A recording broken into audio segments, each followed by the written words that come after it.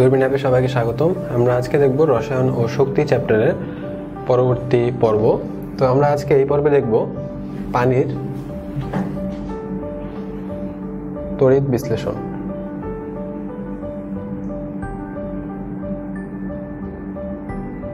পানির তড়িৎ বিশ্লেষণ, তো নাম শুনে বোঝা যাচ্ছে যে পানির মধ্য দিয়ে কারেন্ট বা তড়িৎ চালনা করার ফলে পানির যে ভাঙন বা বিশ্লেষণ হয় সেটাই হচ্ছে পানির তড়িৎ বিশ্লেষণ। তো এই বিশ্লেষণটা করার জন্য একটি বিকার ইউজ করা হয়। আমি যদি একটা বিকার ইউজ করি এবং এই বিকারে দুইটা দণ্ড দেওয়া হয়, একটা অ্যানোড এবং একটা ক্যাথোড। আমরা এটা আগেই জেনেছি, একটা অ্যানোড এবং একটা হচ্ছে ক্যাথোড।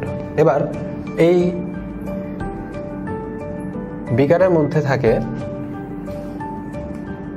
H2SO4 মিশ্রিত,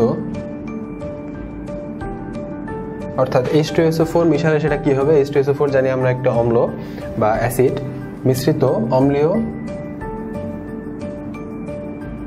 পানি, যেহেতু আমরা পানির তড়িৎ বিশ্লেষণ করব।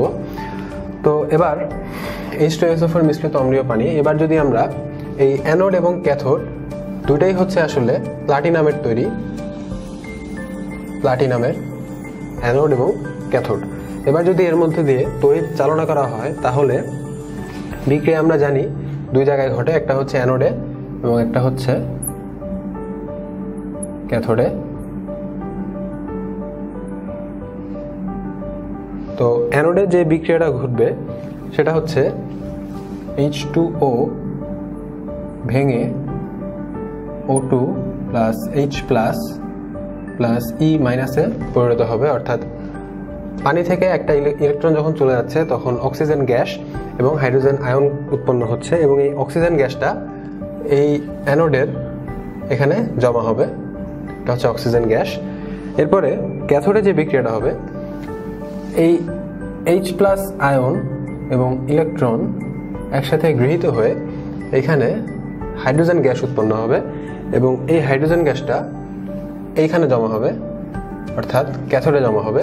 তাহলে এটার সম্মিলিত বিক্রিয়াটা দাঁড়াচ্ছে H2O এর তড়িৎ বিশ্লেষণের মাধ্যমে অক্সিজেন এবং পানি উৎপন্ন হচ্ছে।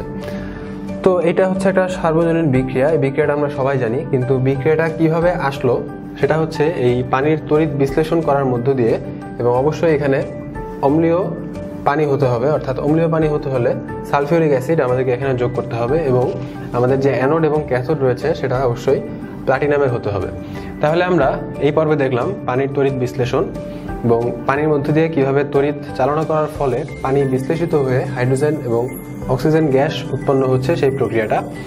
তো আমাদের আজকের পর্ব এই পর্যন্তই। আগামী পর্ব দেখার আমন্ত্রণ থাকলো। ধন্যবাদ সবাইকে।